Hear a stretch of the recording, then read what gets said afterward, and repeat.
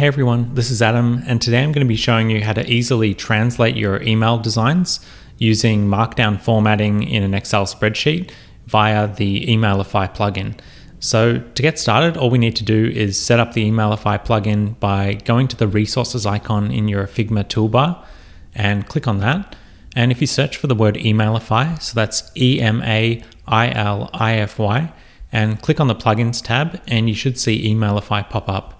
If you click on that and then either click on the run button here, or you can click on this more options icon to save the plugin to your plugins list for later. That will allow you to run it from your Figma file. So I've already saved it to my plugins list. So I'm going to click on the canvas, right click, go down to plugins, go down to saved plugins, and then I'm just going to click on the Emailify option. And that's going to run the plugin that we just set up a second ago.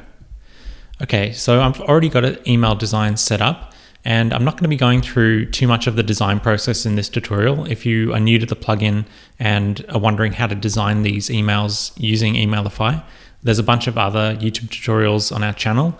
Just search for the Emailify playlist and you'll be able to find a bunch of those. But basically you can add these components via the tabs up here and customize the design and content here. So I've just created a really simple one for today because we're going to localize this content into different languages with Markdown formatting so we can actually format the text. So to get started, I'm just going to create a few pieces of formatting in this existing content just so we can see what it looks like when we export it in a second. So I'm just going to change a couple of things to be bold. Maybe we'll do some italics. And the other thing we can also do is links. So if we want to add some links into here, so if we wanted to highlight this content and create a link, you just highlight it, go up to the link icon in the top, click on create link, and then you can basically just add a link in there. So I'm just going to add a link, and that's going to create the link in here.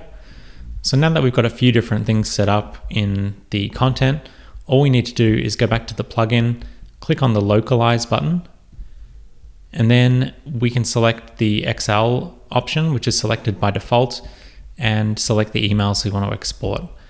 So this is the default way of exporting it, and you just have to include what locales you want to translate this into. So for example, we could do French, we could do German, we could do Australian, not that it's really different, but we'll do that anyway. And then this time we're also going to toggle a brand new option called Add Markdown. So what this option does, if we enable it, is if you click on that link, it'll take you to the documentation page for Emailify, and it just gives you a bit of an explanation about what this is going to do. So I'll go through this with you once we've exported it. So let's go ahead and click on the Export XLSX button. So I'm going to click on that here. And that's just going to go ahead and export all of our content from this email into a spreadsheet. And once it saves, you just double click on the zip file and you'll get an Excel file. So we can open this up in Excel just by double clicking it. You can use another tool if you want to use Google Docs or a different spreadsheet tool. You can definitely use that as well. But for today, we're just going to be using Microsoft Excel. Okay, so we can see here that we've got our content that's been exported. So we've got our Figma text, which is all the text that's been exported from the content. And you'll notice that we've got some formatting included in the spreadsheet. So what this means is it's basically using Markdown, which is a certain type of text formatting syntax that allows you to have things like double asterisks or underscores to specify things if a text is bold or if the text is italic. These are the different syntaxes you can use to specify that in Markdown. And so now that we've got the Markdown option enabled, this is also getting exported into our content. So for example, we can see here that the link that we added in Figma is now being rendered as a Markdown link in the spreadsheet. So in between these square brackets, you can see what the text for the link is. And immediately next to it in the regular brackets, you can see what the URL is or the website link is. And so that means we can basically now customize these things per locale. So if we wanted to make a copy of these for the French one, so let's say we wanted to actually change this in the French translation, and we just open that up so we can make that link different. So we can do /French for the link. Maybe we want to actually remove the bold formatting for this particular part, and we want to bold a different part. So maybe we want to bold the word Japan. So we can add the markdown syntax for the bold text around Japan instead. And we can do this for all of the different locales. So for example, if we want to remove the bold heading for this translation, we can basically just change that. Let's make it italics instead. And we can also change just normal text as well. So if we want to remove the ink from Jiro Sushi, we can remove that. And let's do that for the Australian one. So any fields that you leave blank, it will automatically just keep whatever's in the original design. So they won't get overridden, but any that you populate per language will basically get overridden from the other original text. The other quick thing to note is as well, if you've already set up a pre-header and subject line in your Emailify options, so you can do that via the either the settings. So if you click on the email, you can put in some different settings, or if you go to the export, so you can add a subject line and pre-header in the export settings. So if you were to click on export HTML, you can actually add the subject line and pre-header here. I haven't done that yet, so that's why these fields are blank. But if you did that, you would see the subject line and pre-header here. And you can actually create different languages for those subject lines and pre-headers too. So if we, for example, did French subject line and French pre-header, we'll see in a second that this will also get imported into the Figma designs. So I'm just going to keep it really simple for now. I'm just going to save that, and I'm going to go back into my Figma design and click on the Localize button once again. And because I've now translated or added some translations to the Excel file, I'm going to make sure that the import markdown formatting toggle is set. Because we exported the Excel spreadsheet using the markdown option, you definitely want to have the import markdown formatting enabled as well. Otherwise, it's just going to import the text with the markdown formatting included. So it's going to include the asterisks and underlines and things like that, instead of turning them into their markdown formatting visually. So let's do that now. So all we need to do is drag in the Excel file into this little drop zone area with our markdown formatting toggling enabled. Just let go of that. And you can see here that it's found 3 locales in the email that we want to import the content from.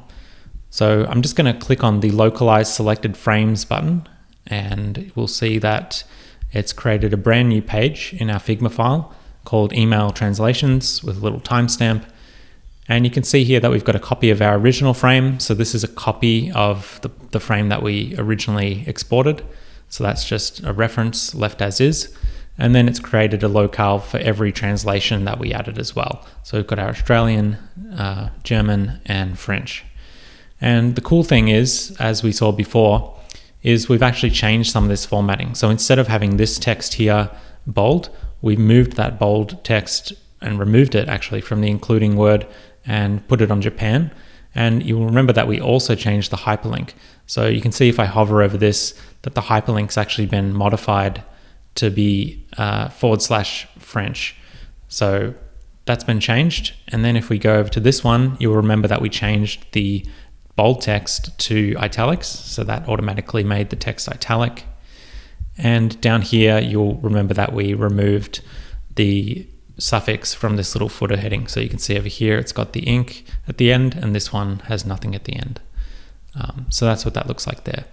And so this is just a really easy way of using Markdown to translate these emails with formatting. So you can easily change the hyperlinks, you can easily change the formatting per translation, or you can just do it for the original translation as well.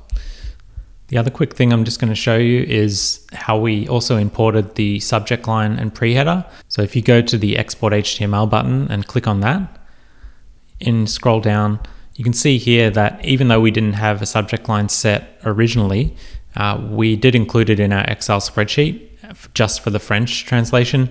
And you can see here that the French subject line and French pre-header text have also been imported. So you can set that for all of your different emails. If you want to translate the subject lines and pre-header text as well, this can be a really easy way of doing it. And once you're ready to go, you can export all of these at once to HTML. So if we click on the export to HTML button, that's going to export our emails for us. And give it 1 second. Now we can download as a zip file. So I'm just going to save that to my desktop, double click on that. And if we open it up and drop the preview HTML into our browser, there we go. So we've got our original email, we've got our French email. You can see here the different previews. We've got our link that we imported. So you can see in the bottom left of the browser, it's got the French / at the bottom. And then we've got our German version with the italic text. And finally, this one with the text removed at the bottom. And of course, all of these are just inside of these folders. So these are all the actual individual emails. So if you want to grab one to actually use, you can grab that file. The previous files basically just loading in iframes or pointing to all these individual index files, but those are the ones you want to use when you go and send out the email. Okay, so I think we're going to leave it there for today. I hope this has been helpful. If you've been wondering how to format your text using the Emailify Localize feature, now you can basically change your links per translation, translate your subject lines, pre-headers, change any formatting that you need to change in a much more seamless way than having to manually do that when you re-import the content. So yeah. So thank you for watching. I hope it improves your workflow if you're using the localization workflow in Emailify. And thank you as always for watching. We'll be back soon with more Figma tutorials like this one very soon.